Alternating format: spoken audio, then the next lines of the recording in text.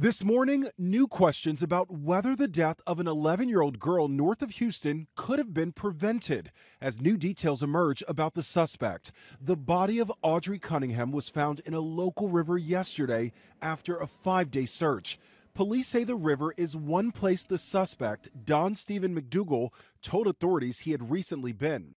My heart aches with this news, and I express with my deepest sympathies and condolences to everyone who knew, who cared for, and loved Audrii. Water levels had to be lowered so divers could reach Audrii's body. She was reported missing last Thursday after failing to catch her bus to school. Investigators say McDougal, a friend of Audrii's father who lived in a camper behind their home, promised to take her to the bus that morning, but refused to tell investigators what happened next. McDougal's criminal history includes more than a dozen arrests.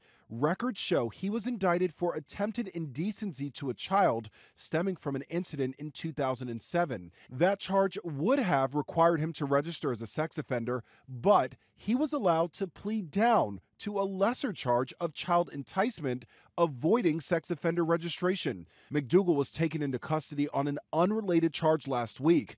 As authorities questioned him in recent days, Audrii's mother held on to hope that her girl would be found alive. Not a single person could say anything bad about her. She's not a bad child. She has so many opportunities ahead of her.